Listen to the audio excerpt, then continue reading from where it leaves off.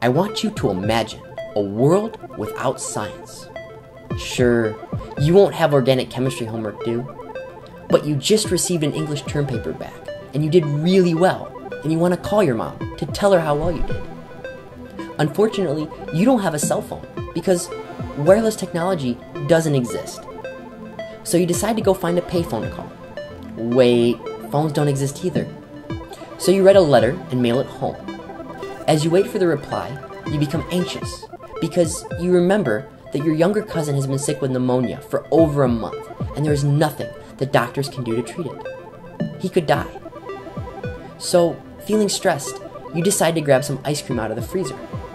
But by freezer, I mean cabinet, because the technology that freezers are based upon revolves around the scientific principle of a substance changing from a liquid to a gas. Are you seeing where I'm going with this? Scientists are not huge geeks, studying things that nobody cares about. Scientists are just people, researching topics that fundamentally shape our daily lives. Science is the pursuit of knowledge and its application to change the world around us. Science has no borders, and the language we speak is passion and perseverance. Science is an investment in the future, and as with many successful investments, the earlier you invest and the more you invest, the better the return. So I humbly ask you to support me and all of my fellow scientists to make this world a better place for everyone. So march with us. Marcha conmigo.